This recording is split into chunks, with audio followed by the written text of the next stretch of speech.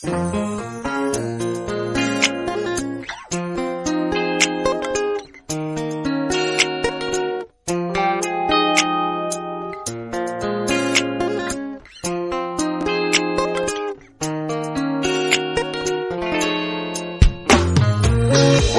to Nevertheless, a show dedicated to organic leaders and leaderpreneurs. Today, you will discover how to discern your essence and live powerful.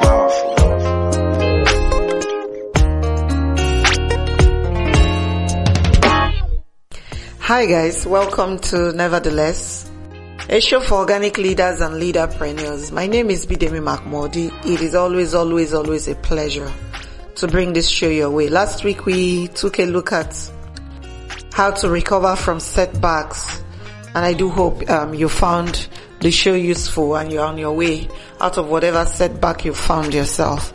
In the week leading up to today, a lot has happened, and one of the things that happened on a broad scale or on a larger than nevertheless stage is the comment that was credited to the British Prime Minister David Cameron, who called Nigerians fantastically corrupt people. And when I heard, because I'm usually not political like that, I just thought about it and I'm like, okay, he could call us whatever he wants to call us, but the most important thing is, what do we call ourselves? But I was so excited because that's in a committee of nations or in an event like the one they were at was disrespectful, to say the least, to my own president. And so my interest was more in what did my president say in return, more than what he said. And I so loved what President Muhammadu Buhari replied when he was interviewed, and someone asked him if he was going to demand for an apology from the Prime Minister. And I'm paraphrasing his words now, but he said something like, of what use is an apology? I don't want an apology. All I ask is that they should repatriate our stolen funds back to us. And that, in my opinion, is a great recovery from a setback, because that's the statement first accredited to the Prime Minister was, it didn't portray Nigerians in the best of light. But the comeback, if you ask me, was very powerful. So when we're talking about recovering from setbacks, that's how powerfully you want to recover when someone puts you down. However, today our focus is not on how to recover from setbacks, although if you have your questions, you can send them in. Our focus will be on something slightly more exciting for those of us who are dreamers and entrepreneurs. When I come back, I'll let you know what it is we're talking about. So this is a great time to quickly call your friends and your neighbors to come sit around your phone or your laptop or your whatever device you're using to listen to this for some great learning time on the Nevertheless show. I'll be right back.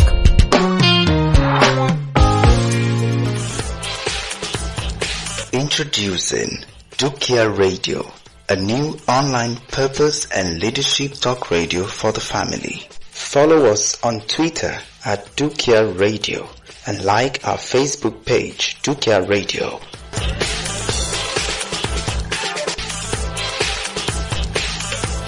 Dukia Radio, giving life full expression. Coming soon.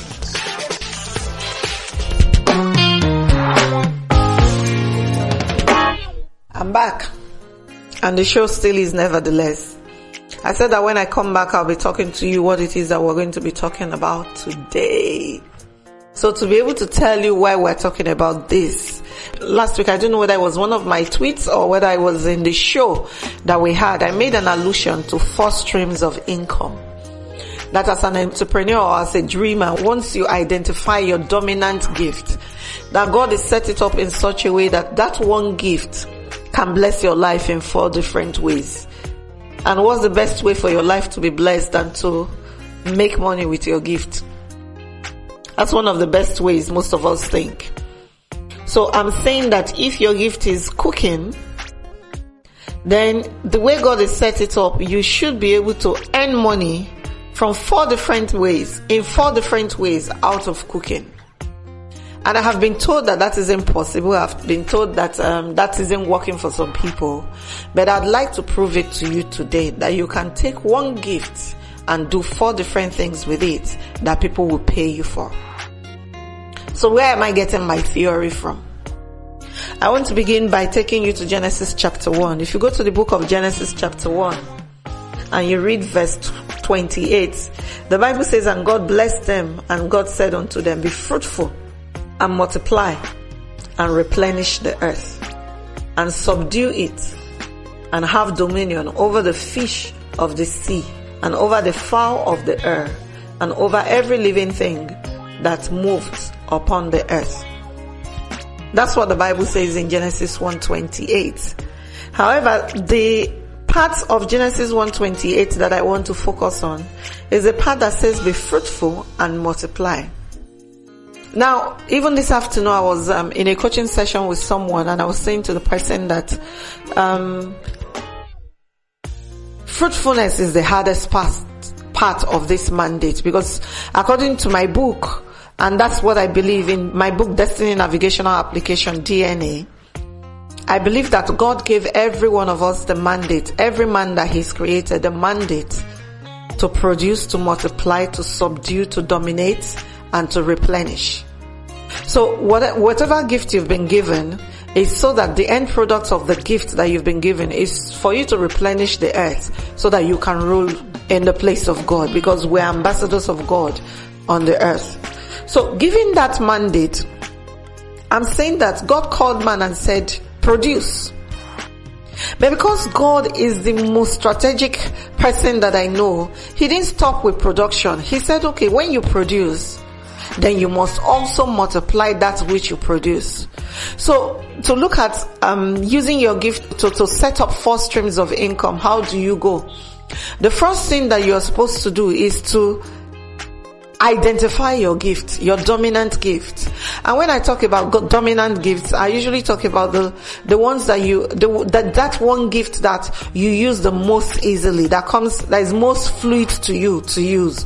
The gift that other people may be struggling with to use, but with you it just comes easy. In my case, I'm sure you know by now, I've talked about it several times before.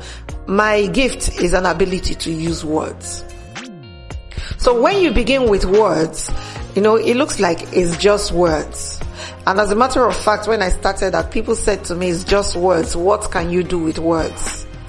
But looking from where I sit down, looking at all that we have done, I then say that you can do so much with words.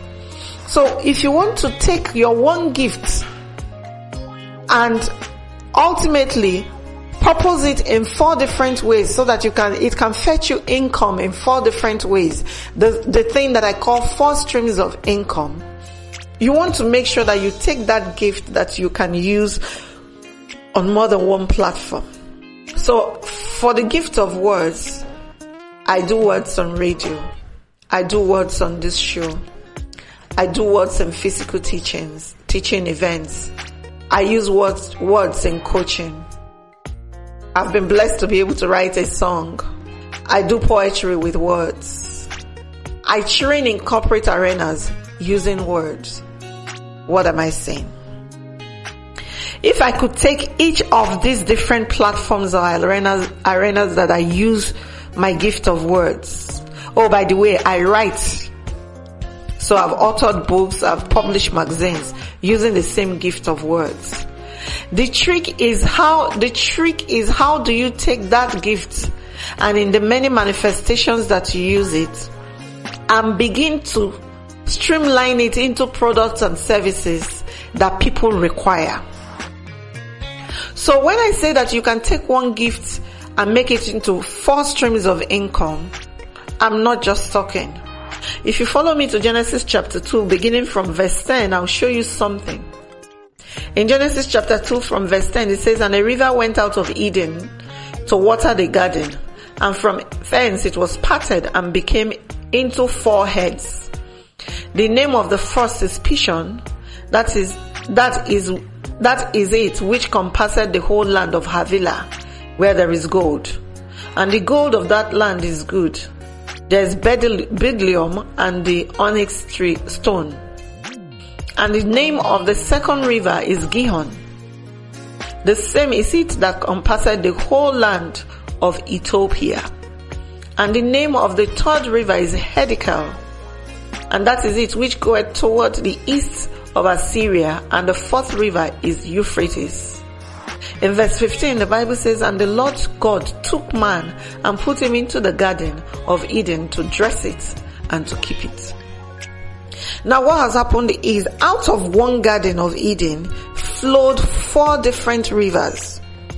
The names again, the first river is Pishon. And Pishon means to spring out or to overflow. The second stream or river is known as Gihon. Gihon means to burst forth. The third river is Hiddekel.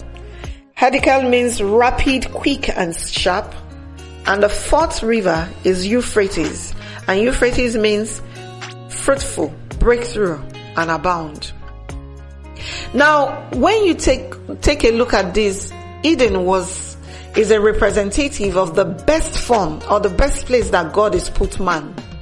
And when you take a look at your gift that God has given you to impact the earth and replenish it, you are in your best state when you use your gift. And if you look at your Bible in Genesis, out of this Garden of Eden flowed these 4 rivers. So if the place where you use your gift is your best state, then it also means that there is something else that can come forth from you beyond what it is that you're looking at right now. And if we stand on this scripture in Genesis chapter 2, you'll find that you can take that one gift. It was that one garden. There was one river that was flowing in the garden, but the river split into 4. And I'm saying that you can use this as a principle on which to begin to think and to strategize and to just examine the things you are doing and begin to split them into 4 different ways and means of earning income. So again, remember that I am effectual, or my gift is words. And the first thing I did with my gift of words was to be able to publish the magazine Effectual. That was where we started from. But from publishing Effectual, we've gone on to do so many other things. That same one gift of words is the reason why we now are a publishing company for other people. That same one gift of words is the reason why you are listening to this podcast today. So I already have 3 streams. I have Effectual, I have the third party publishing, I have the show that I'm doing now, the things that I do, the speaking engagements that I do, the coaching that I do. Then I have this same gift that I use in ministry. I can take to the corporate settings and use them. So as a matter of fact, if I took the time to bottle or distill my gift into services, I should be able to find at least 5 different services or products that people can pay for out of my gift of words. And what I'm trying to say is that this is not peculiar to me. This is what happens to everyone. And so I say you spring out, that a Pishon is spring out, Gihon is bursting forth, Hiddekel is rapidity, Euphrates is fruitful. Look at those words again. Spring forth or overflow. So we have overflow, we have bursting forth, we have rapid, and we have fruitful. Whenever God gives you a river, if you remember in John chapter 4, I believe it is, verse 24, it talks about rivers of living waters flowing out of our belly. The thing that flows out of you the most easily, the thing that people identify with that you do, is usually your river. Now yesterday I had a friend and a brother come talk to me about a new product that we're putting on. I've been talking about Purpose University. So I had him come and talk to me about social media presence and how it is that we will put together that product so that you can take advantage of it. And in that place where we were having that conversation, I started to say to him that this was his 4th stream of income from the gift or his ability to write. And he was looking at me, and eventually he got it because he did some fantastic write-up on it on Facebook. But here's the point that I'm trying to make. You cannot have that one gift and decide that that is all that you have. One gift is the way I usually say it, is that one gift is more than enough to make you wealthy. One gift is more than enough for a lifetime. Because if you take that one gift and you sit with it and you begin to look for the specific ways where that one gift will be useful to other people, you'll be amazed how much your one gift can do and will do. So it doesn't make sense when people say, oh, it's just that one gift, I can't do much with it. I say that it's because you have not examined your gift properly.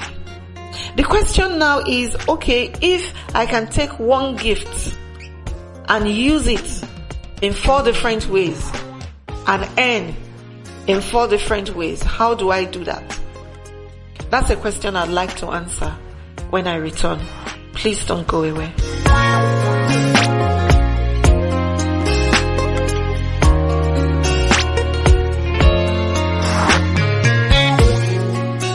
Are you frustrated and tired of life? Do you feel trapped in life's maze and don't seem to find your way? Or are you passionate about your purpose and destiny and want to find out more? Then get a copy of DNA. DNA, Destiny Navigational Application, is a book written by Bidemi Mark-Mordi, where she coaches you to distill the answer to the cry of purpose, mandate, and significance. She teaches you how to discern your essence, discover your God-given mandate, deploy power, and demonstrate dominion. Get a copy of Destiny Navigational Application from any bookstore near you or call 234-813-360-2883 or send an email to bidemi@bidemimarkmodi.com to place your order now.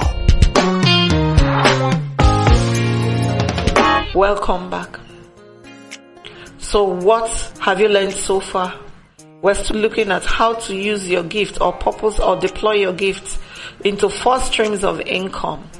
And we're in an economy worldwide right now that every single one of us needs and ought to have a second stream of income. It's no longer enough to have that one job and stick with it and think that it is enough to pick up the bills and do other things that you need to do. And most people who know me, when I said to my colleague that I wanted to talk about streams of income today, he said to me, I've never heard you talk about money. Never. And I'm like, yes, but the tides and the seasons are changing and we need to begin to be comfortable to talk about money.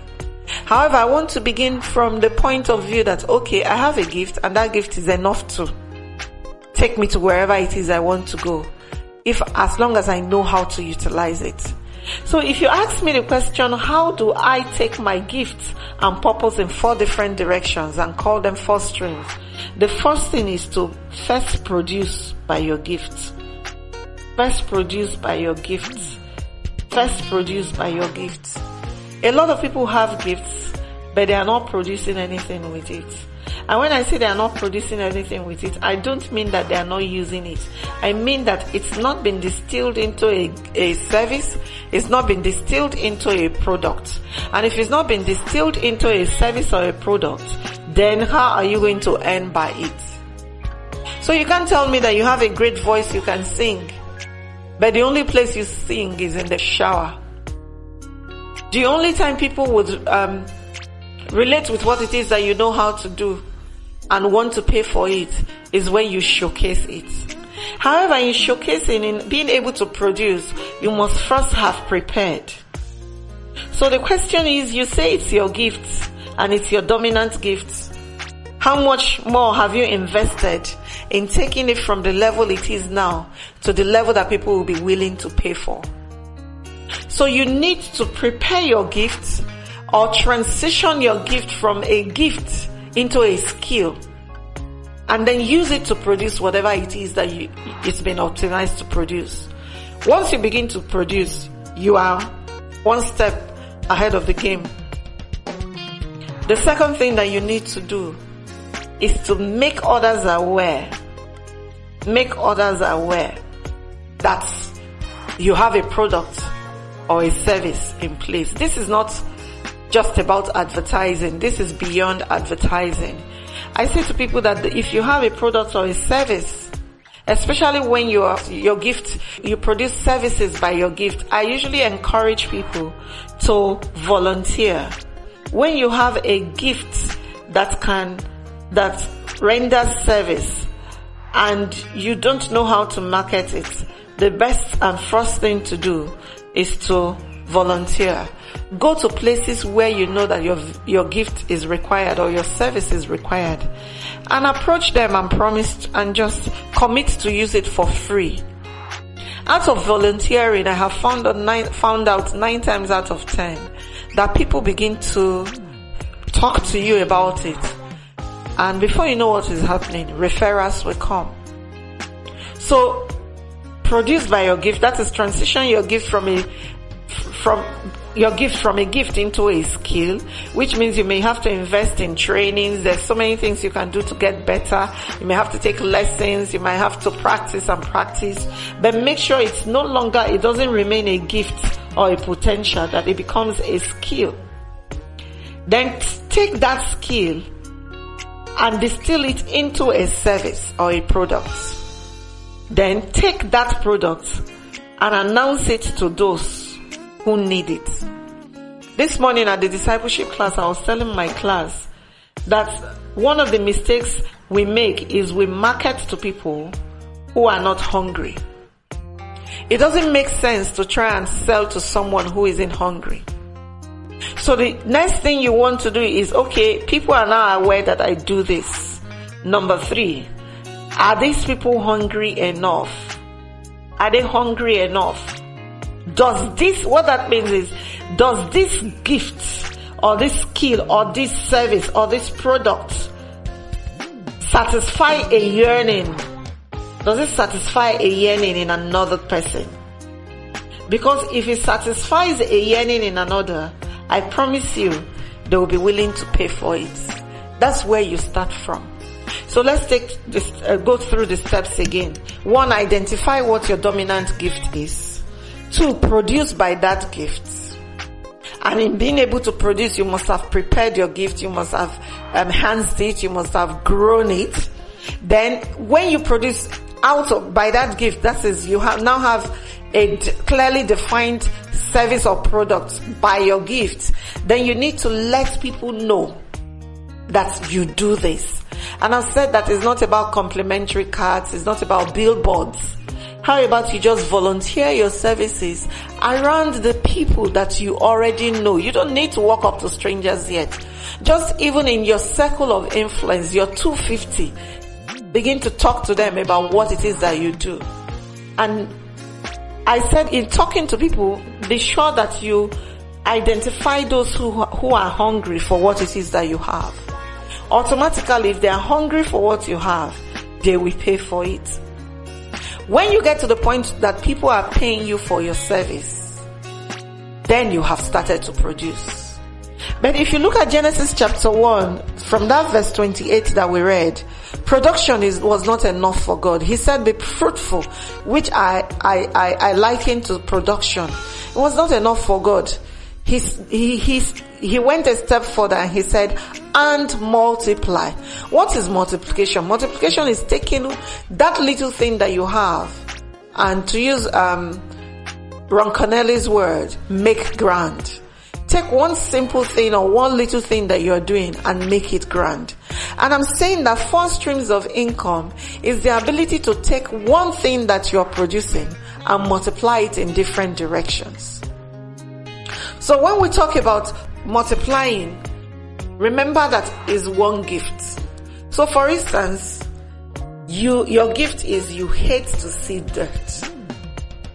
You hate to see dirt. You hate to see people dressed up with stains in their clothing. You like to take care of fabrics. You like the feel of and the smell of clean, freshly laundered fabrics. And over time you have trained, you've learned about the different cares for fabric, and you now have a laundry service. So that's one major stream of income, because here's the thing, hungry people will walk in through your door. People are wearing clothes daily. People are having to launder clothes daily.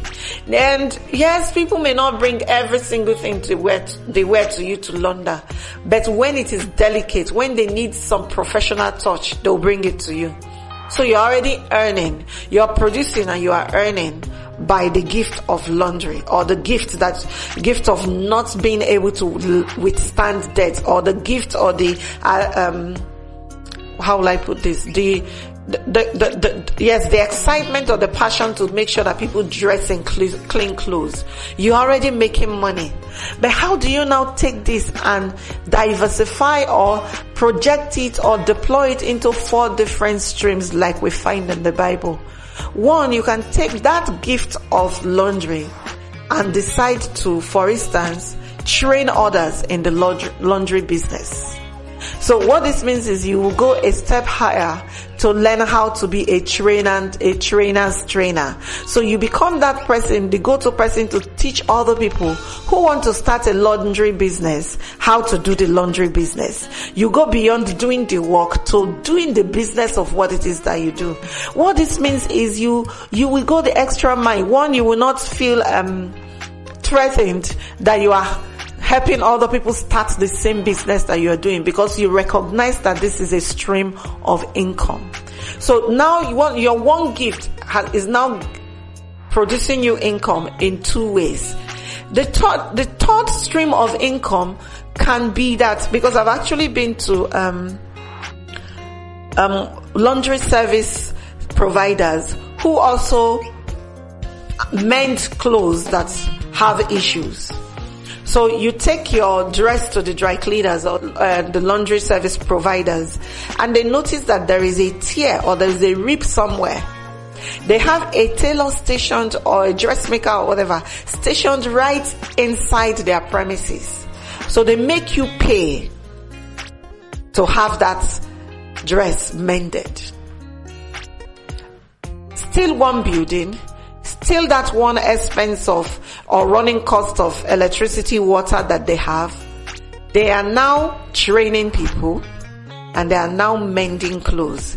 Here's the thing. If you want to train someone in how to do laundry, you don't take them to a bakery.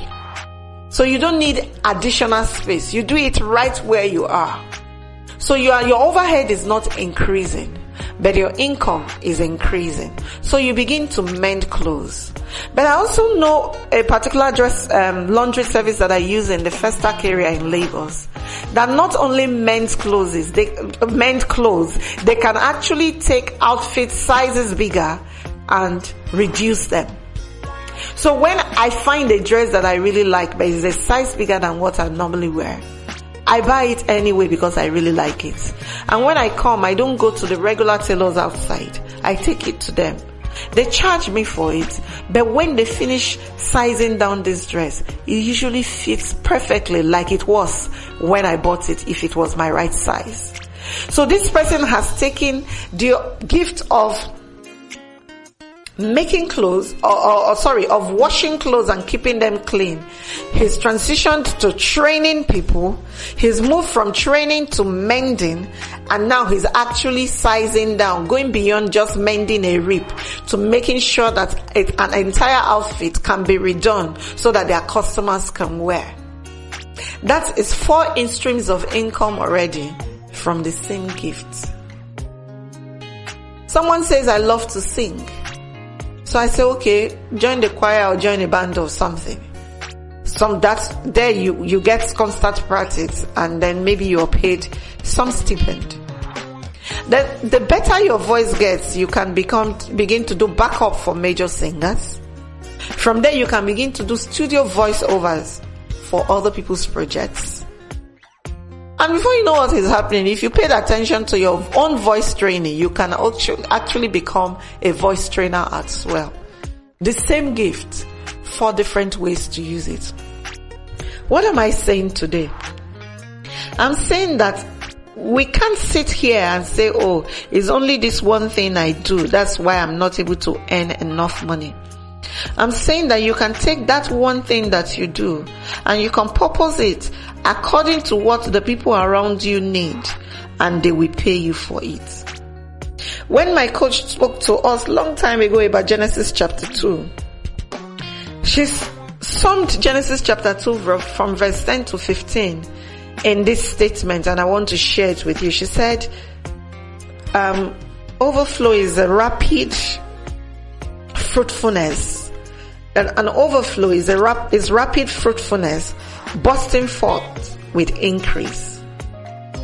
Rapid fruitfulness bursting forth with increase. All of us want to be able to make additional money in the kind of economy that we are. But what I'm trying to bring to your fore today is you don't need another gift. When I tell people that one gift is enough for a lifetime, they think maybe I don't want them to do more. I'm living my life by one gift.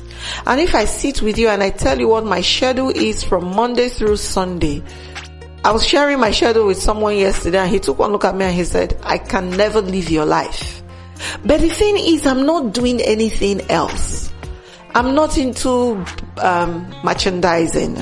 I'm not into poetry. I'm not into anything that does not involve my greatest gift, an ability to use words. But I am so overwhelmed with the number of things I have to do on a weekly basis just because I have stepped up to the plate to use my gift of words.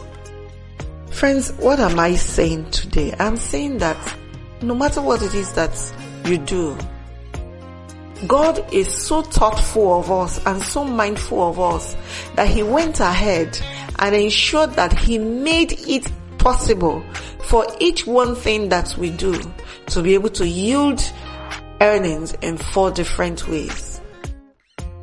The question is, are you using it right? Because nobody will pay for mediocre. So if you say this is your gift, how much have you invested in making sure it's better and it becomes a skill? And if this is a skill, are you marketing to the right people? Are they hungry enough? And if you're marketing to the right people, when someone walks into where you are and asks you for another version of the use of your gift, are you quick to say to them, oh no, I don't offer this service? Or do you ask them to sit down and you think it through and ask them to give you a day or two to come back to them with a plan on how to solve their problem? You earn money or you increase your earnings when you increase the number of problems that you solve. So if from washing clothes you go to mending and you go to actual making of those clothes and you go to training, all around the same industry, you are solving problems for different groups of people within your industry who need your services. And they are bound to pay. That's why I said that you can take one gift and optimize it in 4 different directions for earning. That's what, in my opinion, is streams of income. And it is amazing that what we think is an economic term was first found in the Bible. Before I go, I want to encourage you to take 2 steps back and begin to take a very critical look at your gifts or what you're producing right now and begin to ask yourself, how else can I do it so that it can earn me more? Don't forget to look out for Purpose University. Emails and text messaging and things like that will soon be coming your way to tell you the steps to take so that you can enjoy the benefits of Purpose University. However, before that happens, remember that it is one gift does not mean that it has to be deployed in just one direction. You can take that one gift and use it in 4 ways. So get cracking. Find the 4 different ways you can use your gift and begin to earn. Till next weekend, I'll come your way again. Don't forget that when you discover purpose, you live a powerful life. God bless you. Thank you for listening to Nevertheless. For more information and resources, call 0813-360-2883 or send an email to bidemi@bidemimark-mordi.com. Don't forget that when you discover your purpose, you will live powerful.